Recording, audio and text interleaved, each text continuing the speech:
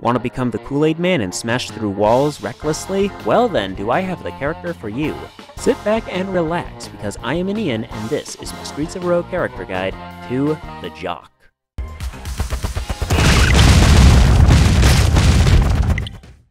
The Jock is unlocked by causing a destruction level of 75 on a single floor, so smash and bash everything you can see on the first floor of the slums before using the elevator to leave the floor, assuming you haven't already unlocked this character already. As for his description, it reads, when not administering wedgies, swirlies, and Indian sunburns to nerds, the Jock enjoys running into walls at high speeds. When scientists contended that this behavior destroys brain cells, the Jock passionately argued that it actually restores brain cells, ironically giving more validity to the scientists' claims. The scientists backed down after receiving the most severe purple nurples of their lives. Now let's get into the meat and potatoes of this character, shall we? With endurance and melee maxed out at 4 and speed not far behind at 3, you are best equipped for getting up close and personal with your baseball bat and muscly pillar, both of which can be found both in your starting inventory as well as your local loadout-o-matic.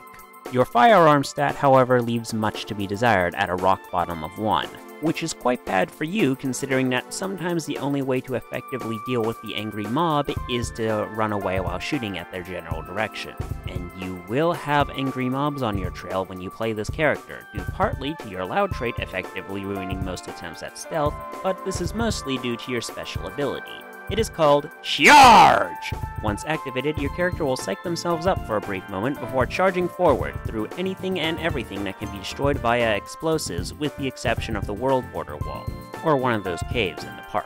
This trait might sound like a fun ability to unleash utter carnage on the various levels, but be careful. Whilst charging, you gain no immunities or even a resistance to any kind of damage, meaning if you get hit by a bullet, you'll take the same damage as if you were just walking around normally. Also, once you engage the charge, you have no way to stop or even steer whatsoever, which means if you aren't careful, you can end up crashing straight into an oven or other hazards on the floor and get yourself killed very easily. If you're not careful with how you position yourself once activating this ability, you can easily end up charging through several more buildings than intended, and pissing off everyone inside all of those buildings, resulting in angry mobs being 8 to 20 times larger than intended. Because of this, I advise scouting out the floor and charting your charges carefully, unless they are being done as a last-ditch escape tool. If used responsibly, you can actually bust prisoners free via surgically cutting corners without needing to deal with the cops whatsoever. Just bear in mind, once you hit something that ends your charge, like the world wall, your character will fall to the ground like they slipped on a banana peel, the only real difference being that you don't take damage from this like a banana would.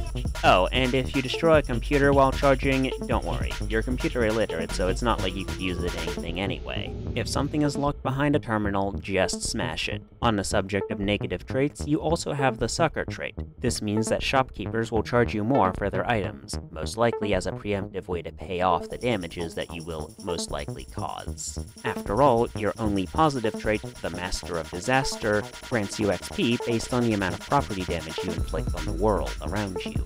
And you have to commit large amounts of property damage if you intend to complete your big quest. Speaking of which, your big quest is called Harmless Pranks, wherein you must destroy all of a specified instance of a specific prop type, which will be labeled in the map menu. In terms of difficulty, this quest can be bipolar on a floor-to-floor basis. This is because sometimes you might end up only having to smash 3 lamps near the entrance, while other times you'll have to smash every single bed in an uptown level, with half of them having someone sleeping in them at the time. Despite this inconsistency, I do have a few tips to make this quest go down a bit smoother for yins. Firstly, don't think you need to use your special ability every time.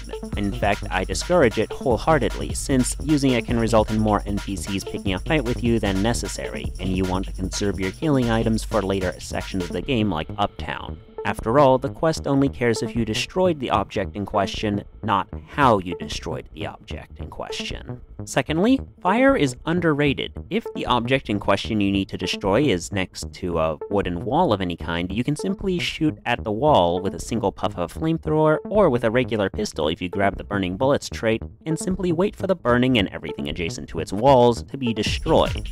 Unless, of course, the firefighters come and ruin your fun.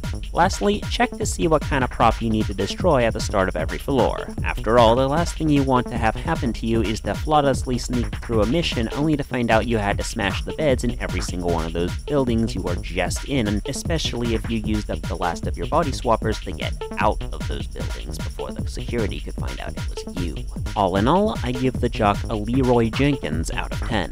Whether you wish to charge in with reckless abandon YOLOing it, or if you wish to perfectly plan out your charges to complete as many missions as possible in a single charge, the Jock will serve you well. That's all for now. Like the video if you did, subscribe if you don't want to miss the next one. I've been Ian, and this has been my Streets of Rogue character guide to the Jock. And stay tuned, the investment banker is coming up next.